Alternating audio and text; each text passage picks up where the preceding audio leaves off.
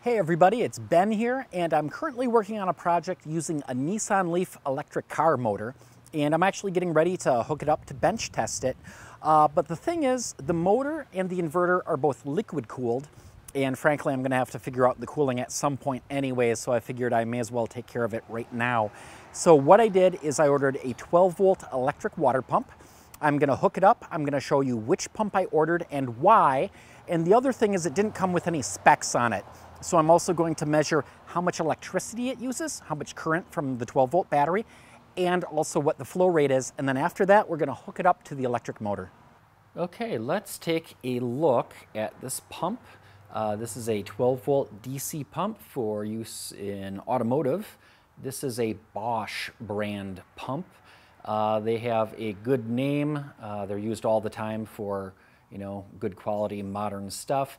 And even the description of this pump actually listed it for use with electric vehicles and electric vehicle cooling. So I thought it'd be a good choice. On top of that, somebody on one of the web forums said that they used this exact pump for the liquid cooling of their Nissan Leaf. So I went ahead and ordered it. I just got it. And a couple of things about this pump. We've got our intake and outtake down here.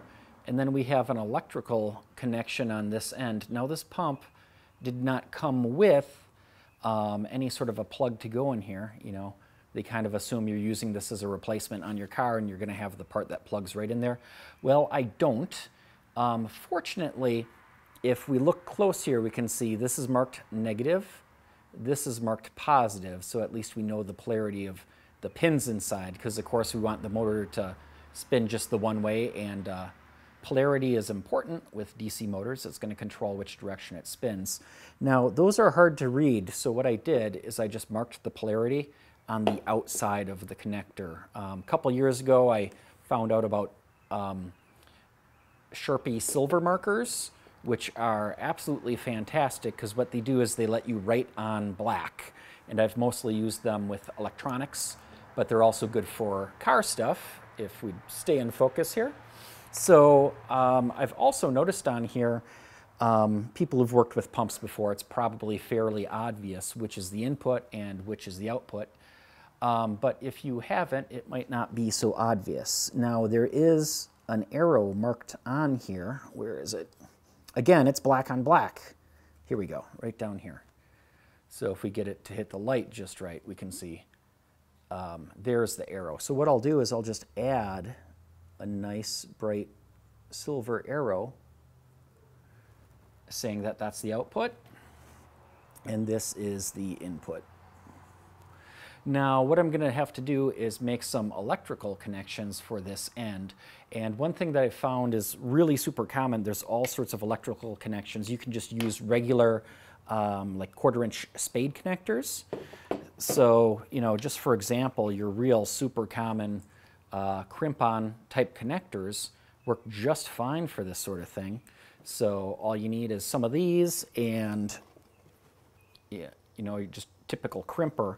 And what I did is I just put those connections on both ends of a couple of wires over here. So I've got insulated 1/4-inch spade connectors on both ends here. And then what I can do is just push it right down in onto the one terminal. And then the other end I can take out to a battery. I've been using this battery for almost everything lately. These are kind of cool. It's just a little tiny lithium battery, but the nice thing, oh, there's our silver Sharpie again, so I can tell the polarity apart. The connections on here, they're really just 1/4-inch female spade connections. So if you got a male spade connection, it'll push right in here. The other thing is that also just happens to line up with the size of just, your real common automotive fuses. So I can literally just stick this in here, and then I've got a fused connection. Plug the other end right in on that, hook up a wire on the negative end, and boom, I've got a nice little powerful portable 12-volt power supply. So all I'll have to do then is hook up just a short piece of hose to the pump, plug in the other wire, and I'll be good to go. So all I need to do then is just have my hose clamp. I just cut about a foot section off the 6-foot roll of hose that I had. Put this on. Remember, there's our output. I'm actually going to put this on the input end to suck water up from the bucket.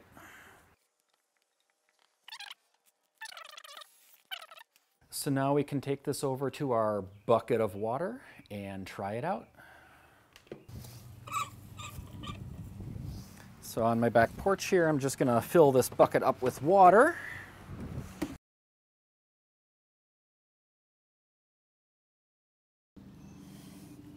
Just plugging in my power wires here.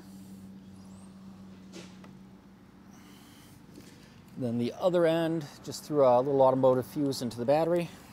And something important to keep in mind here is that most pumps, you have to do what's called priming them, which just means it's not going to pump unless there's water already in it.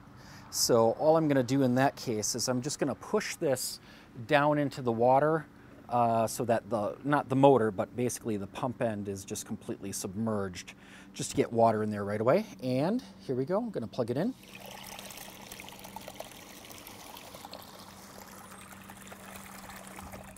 Oops. There we go. So that sure looks like a pretty good flow. That actually looks like more water than was coming out of my garden hose.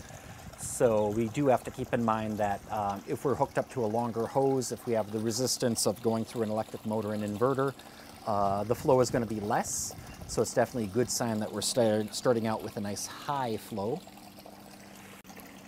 Now, one of the other things I'd really like to know here is actually how much current is being drawn from the battery right now.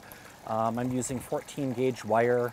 It's not like it feels like it's warm or anything like that. So it's probably a relatively low amount of power. So what I'm going to do is I've got my multimeter. I'm going to set it to amps, read current, and I've got an AC DC current clamp on here.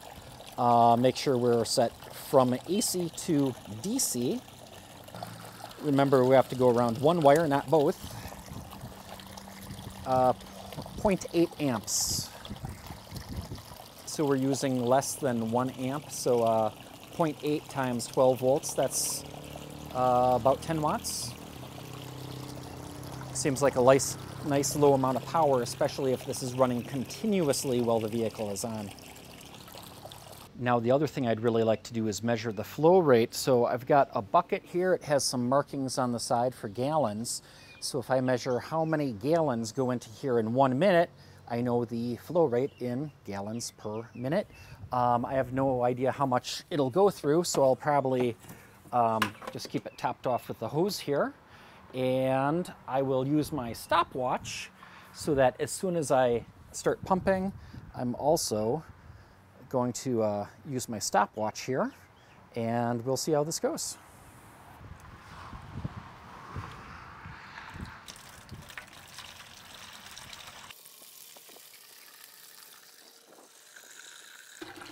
"20 seconds. 30 seconds, we're at 3 gallons. I don't think we're going to make it to 60 seconds. This will be full.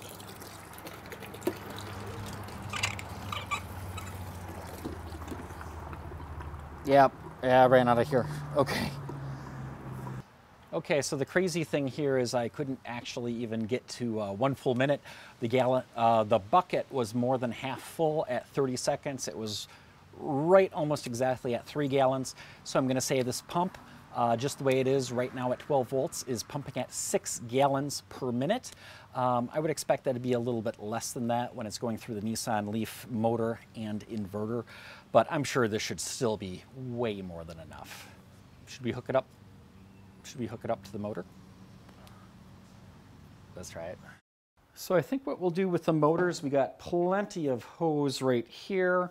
So I think we'll cut maybe a foot or so off of it to go to the output to a bucket.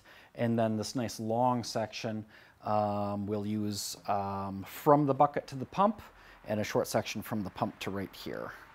I'm just going to cut some of this hose here. Make a piece to go from the motor.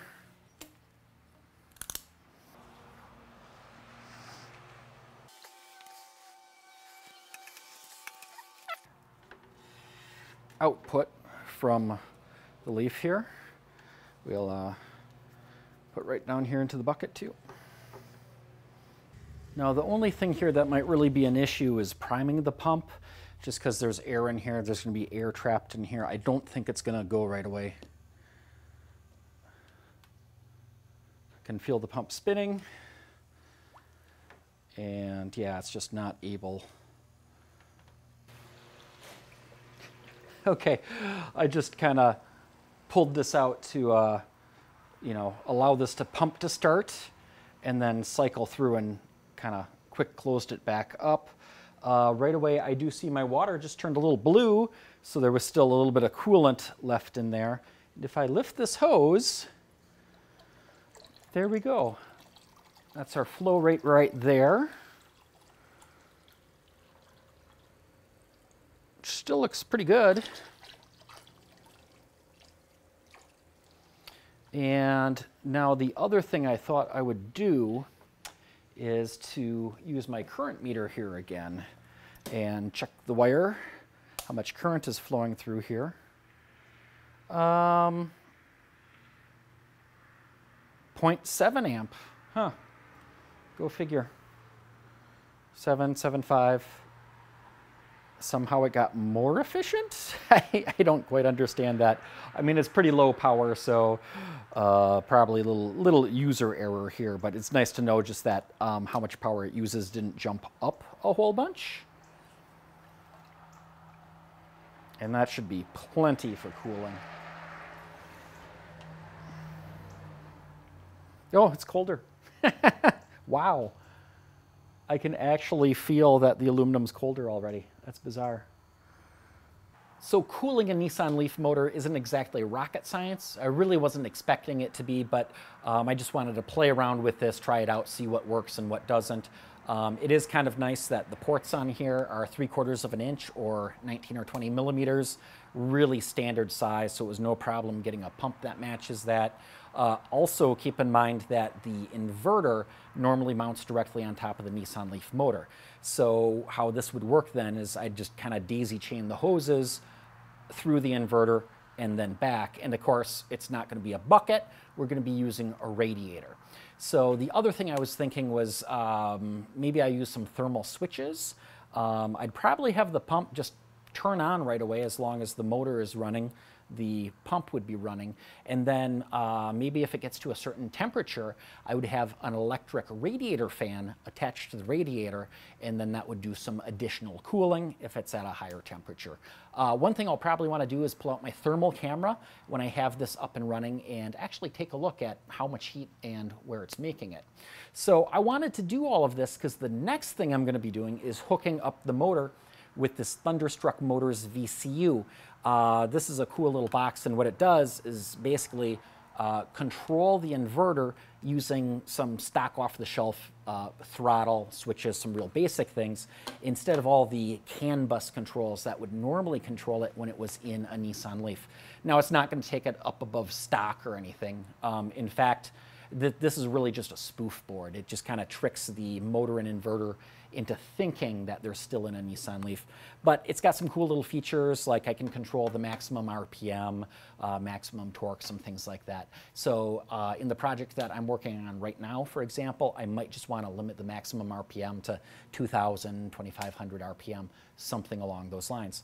But I'm pretty excited about this, and in the next video, you'll see me hook up the Thunderstruck Motors VCU and start doing some bench testing with the Nissan Leaf motor.